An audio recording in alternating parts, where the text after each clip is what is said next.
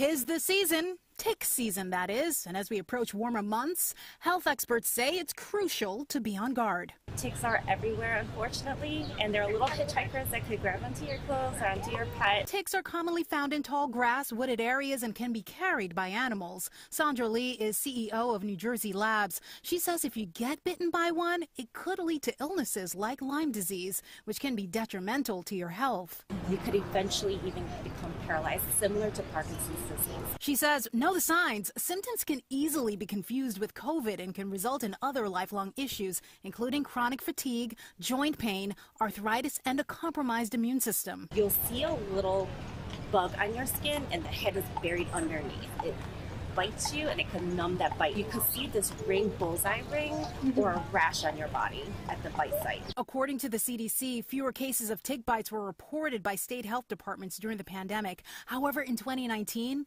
50,865 cases of tick-borne diseases were reported to the agency in the U.S. That's why health experts say prevention is key. First and foremost, you should always check your entire body. Pat yourself down, make sure that there's nothing that you feel that's abnormal. There's natural sprays that could possibly potentially prevent ticks from being attracted to you. Lee also says check your clothing to make sure there aren't any of them crawling around. Now, if you're traveling or spending time outdoors, know the bug that bit you. Sandra recommends having a test kit like this on hand. It's safe, it's easy, it's convenient, saves you time, and gives you peace of mind. This allows you to remove the tick safely. It has ridges at the tip, so you can grab the tick safely and without breaking the tick. Keeping the tick intact will allow for easier testing and decrease your risk of disease. Once a test is completed, it's sent off to the lab where further testing is done.